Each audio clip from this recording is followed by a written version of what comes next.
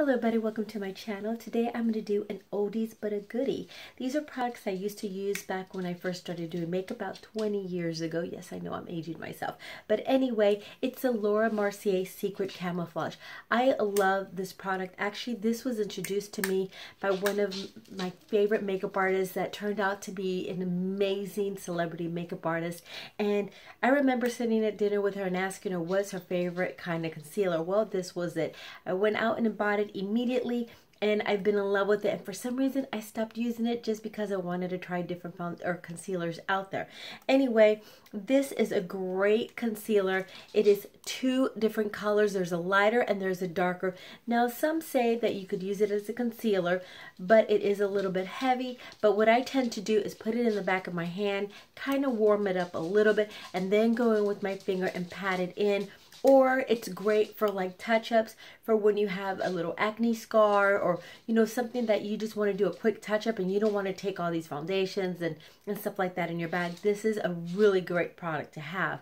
Now I'm going to go ahead and show you how I like to use it. Like I said, it is a little bit on the dry side, but that's what I kind of like about it, because a lot of times there's I keep saying foundations. There's concealers out there that are a little bit too oily and they tend to crease a little bit too much.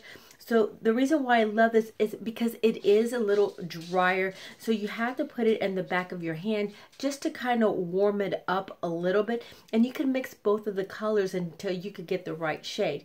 Now what I like to do is I like to put my foundation on first before I put my concealer on. And what I do is I normally kind of skip around this area because sometimes I have to use a corrector or eye brightener on or underneath my concealer. So I do like to kind of layer my products a little bit. So that's why I kind of skip around my eye area when I have my foundation, because I don't want to keep layering all these different things and then you start getting a little crepier. And like when you're in your 40s or over, that's the last thing you want to do. So anyway, this is why I like this. So I'm going to put it in the back of my hand. I'm going to go in and just kind of pat that in there. And like I said, you know, you'll figure out how much you want to use, because I really wouldn't use too much because a little bit goes a long way. It does last a while. I usually have this for a couple months and then I kind of toss it. But you know what? It'll last you forever. It's like underneath $34 depending on where you buy it. But it is a great product. So what I do is I just add a little bit to the dark areas like so, and just kind of pat it in, and then I kind of drag it down with my finger. Now this, you could use a brush if you want, but normally I just like to use my finger. I like to use my fingers a lot, and then I just kind of drag it down so it just gives you a little illumination underneath.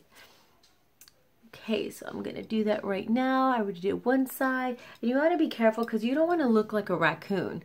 So you can see how much it, you know, it brightened underneath my eye. And for me, I have oily skin. This doesn't get into my creases. It doesn't get crepey or anything like that. So that's why I like it. But anyway, I hope I brought you a new product in case you've never heard of this before. And try it out, and please leave comments beneath. And I will see you soon on my next video. Bye.